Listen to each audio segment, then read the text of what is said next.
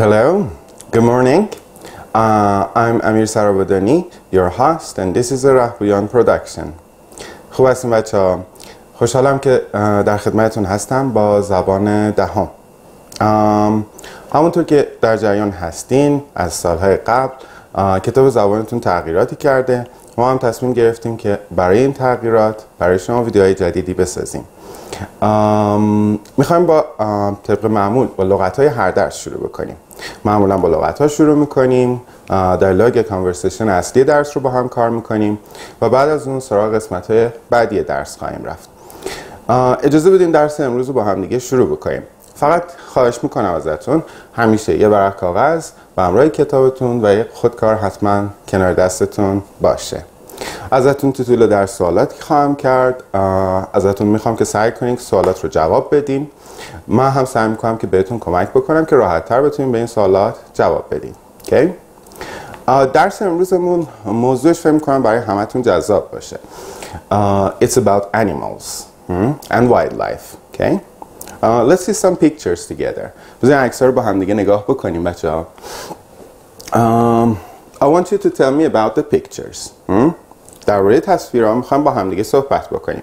یکی یکی ازتون میخوام هر کدوم از لغت‌ها رو که میشناسین سعی کنید به انگلیسی در جواب من بگین. اگر هم نمیشناسین خوب گوش کنین تا لغت‌ها رو بهتر یاد بگیرین. The first picture, as you see, shows us some animals. What kind of animals? They're called deers. Deers. همون گوه است. تصویرشون رو میبینید. حیوانات جنگلی به اسم گوه هستن. The second picture, what do you see here? A lot of trees. You can see a lake and grass. Yes, this is a forest. A forest. ممکن خیلی از بچه‌ها به اسم جنگل یا همون جنگل تو انگلیسی بشناسنش، اما یادتون باشه که جنگل‌ها معمولا به جنگل‌های بارانی میگن، جنگل‌های استوایی. به اینا که تو ایران داریم همشون فارست گفته میشه. Okay? و تصویر آخرمون, the last picture. Yes, it's a part of Iran, north east of Iran. It's called the Gulistan National Park.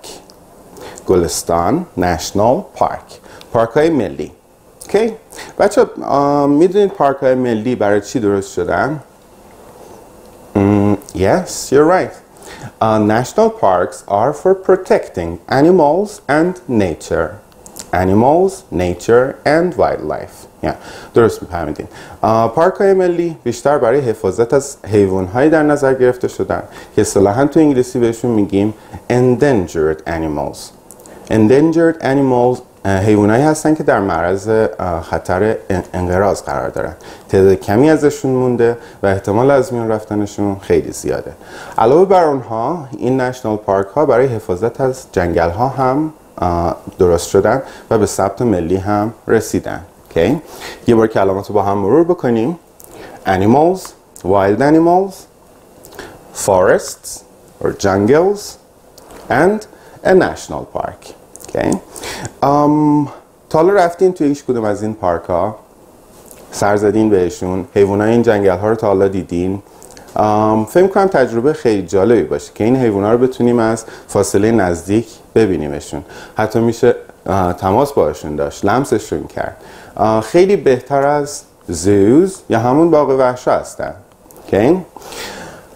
به نظرتون اگه خودتون بخواین حیوانی رو نگه دارین ترجیح میدین که این حیوانات توی قفس یا همون توی کیج in the zoo باشن یا اینکه توی طبیعت آزادانه بگردن free in the nature؟ فکر میکنم هم برای حیوانها هم برای ماها که از بیرون نظارگر هستیم تجربه حالا بودن توی محیط اصلی زندگیشون توی همون نشنال پارک ها تجربه بهتری هم برای حیوانها باشه هم برای ما که میخوایم ببینیمشون. Okay. همونطور هم که میدونید اگه باغ وحشا رو سر زده باشین میدونید که معمولا توی باغ وحشا این حیوانات مثل باغ وحش که توی تهران داریم، باغ وحش پارک ارم، فکر می‌کنم بهتون گفته باشن که عمر این حیوانات توی باغ وحشا تقریبا 1/3 کمتر میشه نسبت به نشنال پارک ها مثل نشنال پارک گلستان نشنال پارک که عمر طبیعیشون رو میکنن، غذاهای طبیعیشون رو میخورن و حالا از دست شکارچیان هم سعی میکنن که حفظشون بکنن. So we try to protect them from hunters. Okay. خب کاری که امروز میخوایم با هم بکنیم، میخوایم با هم دیگه با یه سری اسمهای حیوانات به زبان انگلیسی آشنا بشیم. خب تعداد این کلمات یکم اگه فکرشو بکنید زیاده. همیشه واسه این که بشه کلمات رو راحت تر توی ذهنمون به خاطرمون بسپاریم، یکی از بهترین راه‌ها اینه که شروع کنیم به دسته‌بندی کردن لغت‌ها. نه به یک روش، بهتره به چندین و چند روش لغت‌ها دسته‌بندی بشن تا توی ذهنمون بمونن. حالا ازتون میخوام که تصاویر یه نگاه کوچیک بندازین. تصاویری که از حیوانات ما اینجا داریم، یه سری از این تصاویر توی کتابتون هست، یه سریاش هم من براتون انتخاب کردم. میخوام این که تصاویر رو ببینید و اسم هر کدوم رو که به انگلیسی میدونید برای خودتون بنویسین یا بلند تکرار بکنین. اوکی؟ بهتون کمک هم خواهم کرد.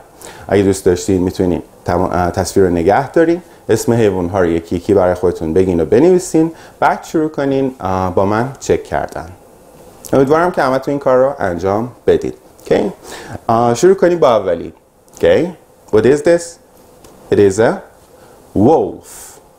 A wolf. The second one, it's a parrot. A parrot. The third one, it's a lion. A lion. Next one, it's a whale. A whale. البته من خودم ترجیح میدم بهش بگم a killer whale. Okay? همون وال کشنده. Okay? Next one, that's a leopard. Leopard. البته توی زبان فارسی تقریبا معمولا به اینجور حیوانا میگیم پلنگ. اما خب انواع مختلفی دارن، توی فارسی هم اسمای مختلفی دارن، معمولا ما به اسم پلنگ میشناسیمشون. This one is a leopard. leopard ها معمولا توی آسیا و آفریقا هستن. Okay? Next one, this is a goat.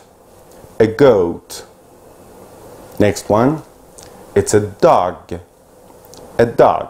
البته چون بچهش کوچیک‌تره میتونید بهش puppy هم بگین. Puppy, it's a baby dog.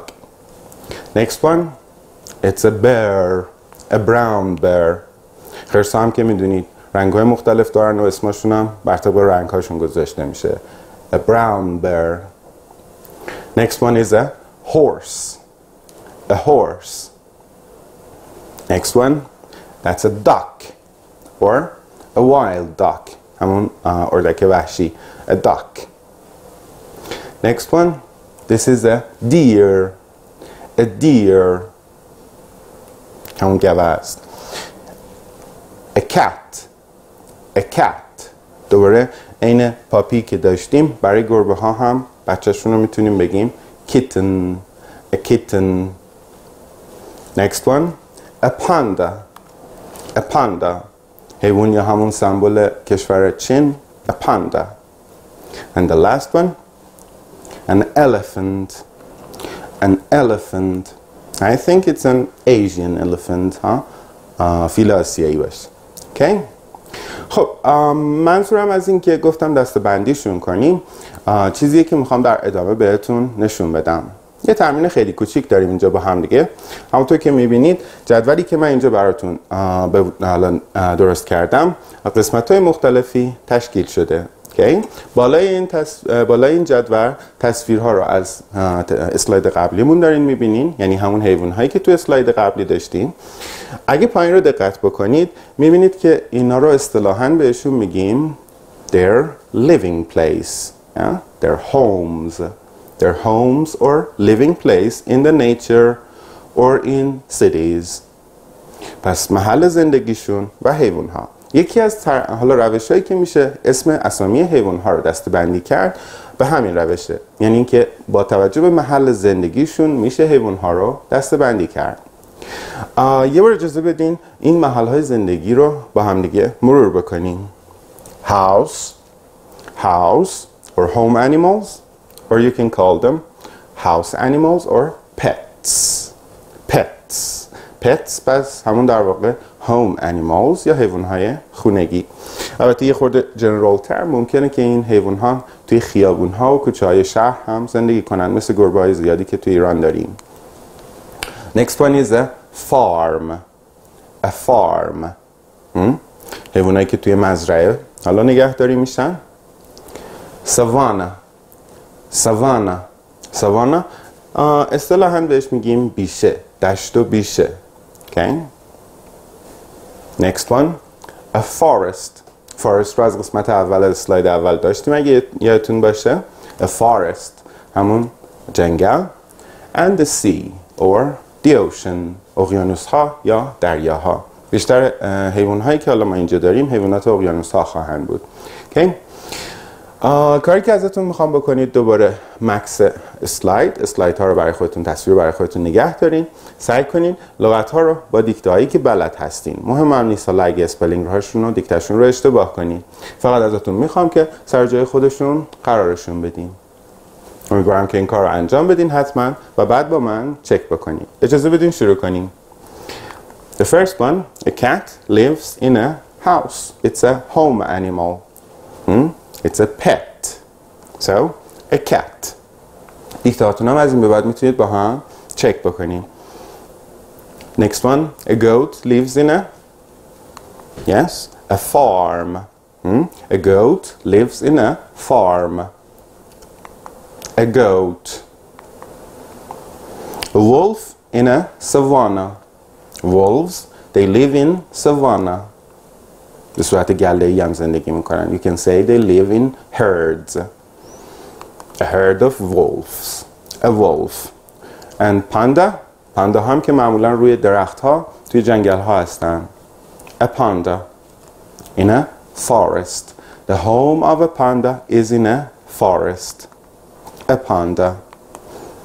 تصویرهای بعدیمون. A dog. It's clear. It lives in a house. It's a home animal, a pet. So, a dog. A dog. A dog with its puppies. با بچه هاش. A duck in a farm. اردک ها هم حیوان های وحشی تلقی میشن. میشه حالا هم براشون رودخونه ها و دریاها رو مثال زد. همین که توی مزارع هم به عنوان حالا پرورش اردک نگهداری میشن. A duck. In savanna we have a deer. A deer. Okay. البته بچه ها حیوان هایی که توی ساوانا و توی فارست هستن تقریبا بعضی وقتا مشترک میشن. مثلا لاین ممکنه توی فارست باشه، ممکنه توی ساوانا، یا همین دیر که الان داشتیم. A deer lives in a savanna or in a forest. A deer. The last one, the lion. The king of the jungle. Yeah? The king of the forest. همون پادشاه جنگل. So, a lion lives in a forest. تصویرهای بعدیمون. A horse. A horse lives in a farm. Yes, very good. A farm animal. A parrot. A parrot lives in a house. البته parrot ها رو به صورت پت، به صورت حالا هوم انیمال ها، حیوانات خونگی هم نگه میدارن، اما محل اصلی زندگیشون همون فارست هست. Okay? پس بعضی وقتا میشه بعضی از این حیوانات رو توی دو تا دسته مختلف هم قرار داد. A parrot. A parrot. Okay. Next one is an elephant. An elephant lives in a savanna. An elephant. An elephant. And finally, a bear lives in a forest. A bear lives in a forest. A bear. دوتای آخر. A whale lives in the sea. Of course in the ocean, in the water. A sea animal. A whale. A whale. و در نهایت, a leopard. A leopard lives in a savanna or in a forest. البته leopards ها توی کوه ها هم زندگی میکنن. میشه گفت mountain animals or savanna, a forest animal. Okay? A leopard. A leopard. بچه‌ها دیکته های بعضی از کلمات تو انگلیسی تا حالا متوجه شدین که ممکنه متفاوت باشه از اون چیزی که حالا تلفظ میشن. حواستون باشه به تلفظ ها خوب دقت بکنید. حتی شده پشت سر تلفظ های من سعی کنید چندین و چند بار تکرار بکنید. Okay.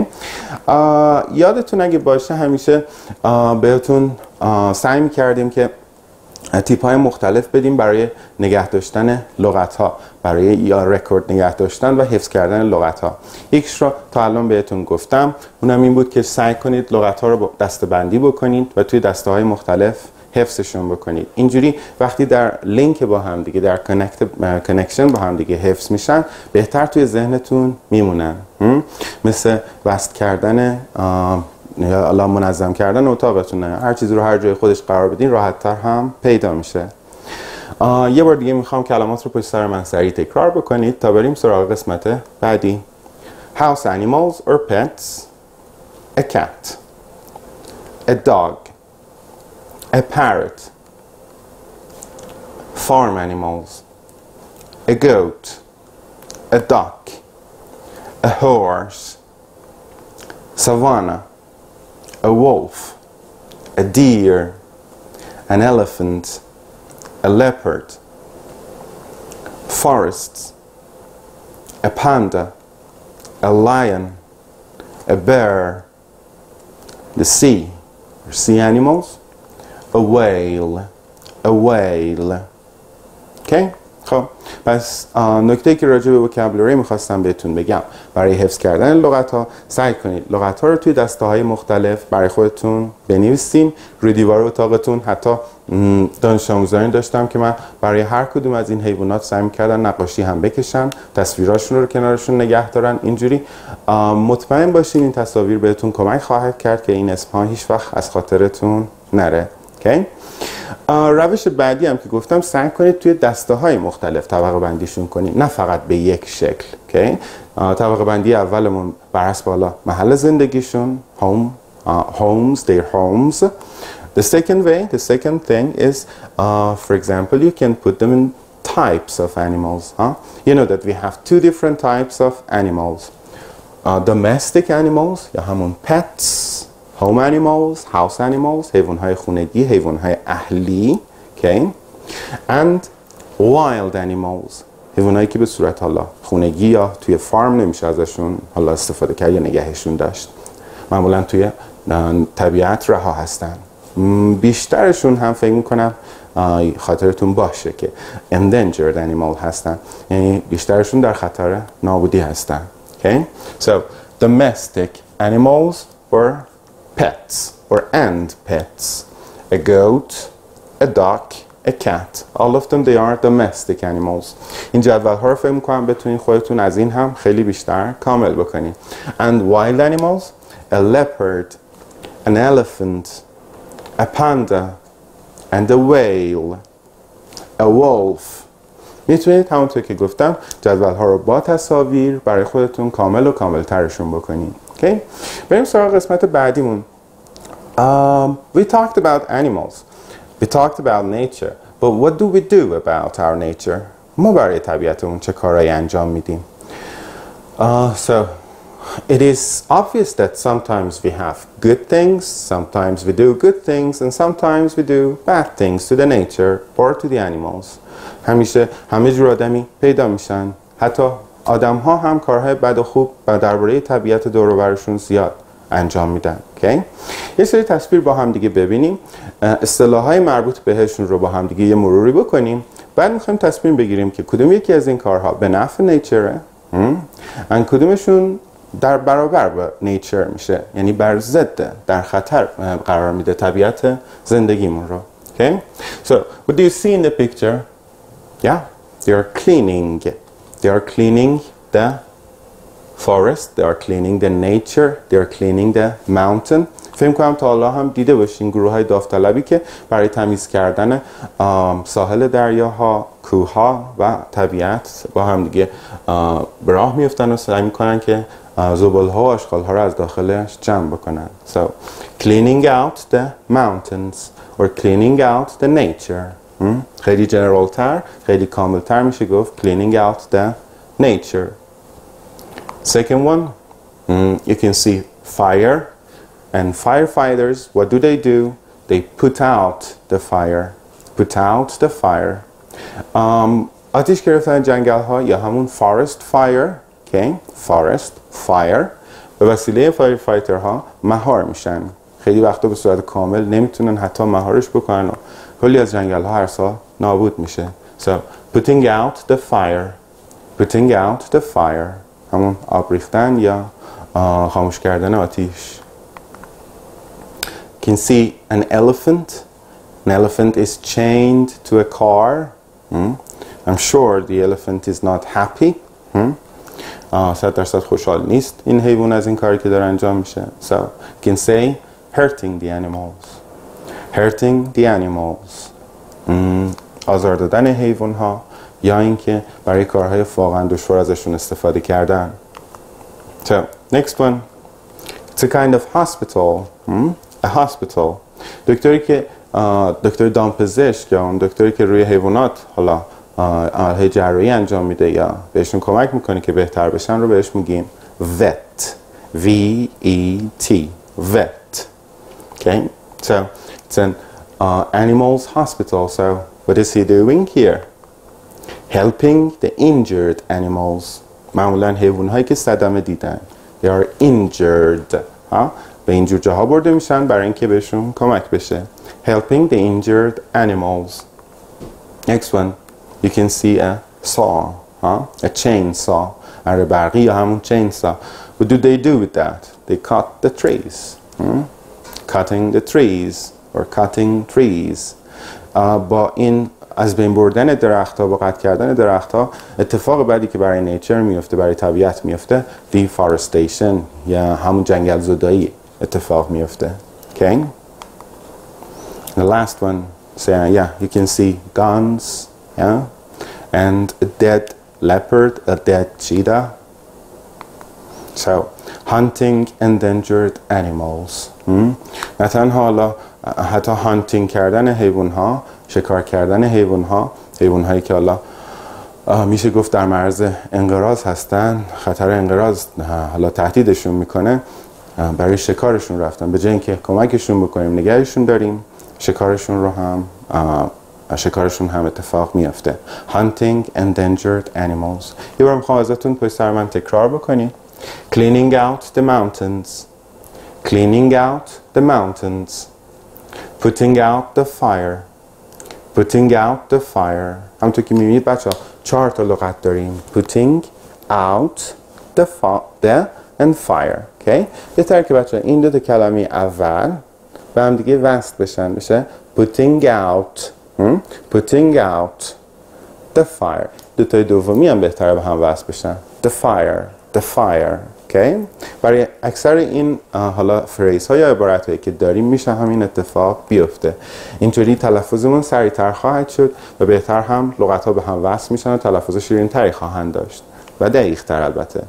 یادتون هم باشه که بچه ها به جای اینکه کلمات رو تک به تک حفظ بکنید، اگه تک تکی بودن مثل اسم حیوان ها سعی کنید اونجوری طبقه بندیشون بکنید. اما اگه کلمات این شکلی داشتین سعی کنید ازشون عبارت بسازین، مثل عبارت هایی که اینجا ساخته شده و توی کتابتون هم هست. شما خودتون هم میتونید از این عبارت ها از این کلمات استفاده کنید، عبارت های مربوط به زندگی شخصی خودتون، اطلاعات شخصی خودتون بسازین. این شکلی بچه‌ها یادتون باشه موقع صحبت کردن همیشه نباید دنبال کلمات گشت، دنبال کلمات بگردیم کلمه بعدی چیه، کلمه قبلی چیه. اگه اینجوری عبارت ها در کنار همدیگه حفظ بشن با همدیگه به خاطرتون میان و حداقل میشه گفت نصف راه رفتین. اگه 4 تا کلمه از یه جمله توی ذهنتون باشه با همدیگه حفظ شده باشن دیگه ادامه راه زیاد سخت نخواهد بود. هم چسبوندن کلمات موقع تلفظ، همین که سعی کنید کلمات رو داخل عبارت ها حفظ بکنید. Hurting the animals. Hurting the animals. دوباره 3 تا کلمه، 2 تای دومی بهتره که با هم دیگه تلفظ بشن. Hurting the animals. Next one. Helping the injured animals. Helping the injured animals. The injured and animals. اینا میتونن با هم دیگه لینک بشن. Hurting the injured animals. Hurting the injured animals. Cutting trees. ING از سال قبل یادتون هست که ing وقتی که با یه حرف بی صدا دنبالش بیاد دیگه گ موقع تلفظ اونقدر شنیده نمیشه. So it is cutting trees not cutting trees که تلفظش هم سخت‌تر خواهد بود. Hunting endangered animals. این دفعه به خاطر اینکه گ در ادامش صدای واول یا همون صدادار وجود داره گ شنیده میشه گ ing. Hunting endangered animals. Hunting endangered animals. سعی کنید به هم لینکشون فراموشتون نشه. خب اگه دقت بکنید یه سری از اینها جزو کارهای خوب تلقی می شدن، یه سریاشون کارهای بدی که درباره نیچر انجام میدیم و به خطرش میندازیم. Like putting out the fire gets a tick. Helping the injured animals gets a tick too. Cleaning out the mountains take a tick too. The wrong ones, cutting trees, hurting the animals, hunting endangered animals. اینها هم جزو اون کارهای منفی که در برابر نیچر مرتکب میشیم. Okay? خب یه چیزی هم بچه یادتون باشه، سعی کنید هر چیزی رو که تو زبان یاد میگیرین شخصیش هم بکنید. Okay? به این فکر بکنید که خودتون کدوم یکی از این کارها رو انجام میدین یا انجام نمیدین برای اینکه به طبیعت پیرامونتون کمک بکنین. Okay? So ask yourself, do I help the injured animals? Do I clean out the mountains or not? از خودتون همیشه این سوالا رو سعی کنید بپرسین، جواب بدین به خودتون. هم انگلیسیتون تقویت خواهد شد، هم به طبیعت پیرامونتون کمک بیشتری خواهید کرد. نوبتی هم که داشتن نوبت دایالوگی که توی کتابتون داریم. همیشه وقتی که دایالوگ ها رو میخوایم با هم دیگه کار بکنیم، قبل از اینکه دایالوگ رو شروع بکنیم سعی میکنیم یه خورده ذهنمون رو برای دایالوگ آماده بکنیم. اگه با آمادگی ذهنی طرف دایالوگ ها برین فرق نمیکنه توی کتاب موقع درس خوندن باشه یا اینکه وقتی دارین امتحان میدین، همیشه قبل از سوال هایی که حالا شنیداری هستن، صوتی هستن، براتون یه تایمی در نظر گرفته میشه. ممکنه محدود باشه 20 ثانیه، 30 ثانیه، 1 دقیقه یا بعضی وقتا کمتر. اما مهم اینه که این وقت بهتون داده میشه سوالها رو بخونید، ذهنتون آمادگی پیدا کنه و بعد سراغ قسمت لیسنینگ یا شنیداری بریم برای اینکه بتونید جواب سوالها رو بدین. اینجا میخوایم همین کار رو بکنیم، چون ممکنه که دایالوگ برای اولین بار که شنیده میشه فهمش سخت باشه. میخوایم از یه سری تصاویر استفاده کنیم. یه تصویر کوچیک توی کتابتون هست، اما من تصویرهای دیگه هم گذاشتم که بیشتر بهتون کمک بکنه. بریم تصویرها رو با هم دیگه ببینیم. تصویر اولی که داریم، دو تا تصویری که داریم. Okay? So, you can see some school kids, school children, students. They are taking photos of something like, I don't know, a sea animal, a snail or something. دارن از یه حیوان خوش شده یا حیوان دریایی عکس میگیرن، با هم دیگه جایی هستن که میتونن این چیزا رو ببینن. Okay? And the second picture, you can see taxidermic animals. حیوان هایی که تاکسیدرمی شدن یا خوش شدن. Okay? برای چی این کار اتفاق میفته؟ شاید بگیم این همه داریم از نیچر حرف میزنیم، چرا این کار میکنیم؟ تاکسیدرمی یکی از حالا هنرها و یکی از ساینس هایی که برای مطالعه کردن حیوان ها استفاده میشه. معمولا هم حیوان هایی که حالا یا به صورت غیرقانونی شکار شدن یا اینکه مردن، از این حیوان ها استفاده میکنن. به این شکل موزه هایی رو به وجود میارن که داخل این موزه ها هم میتونن بیشتر مطالعهشون بکنن، همین که به ماها یاد بدن. Teach us about animals, yeah, when you go there. Okay, what do we call these places? فکر کنم همتون تقریبا حداقل یه بار این موزه رو رفته باشین. موزه حیات وحش. Okay?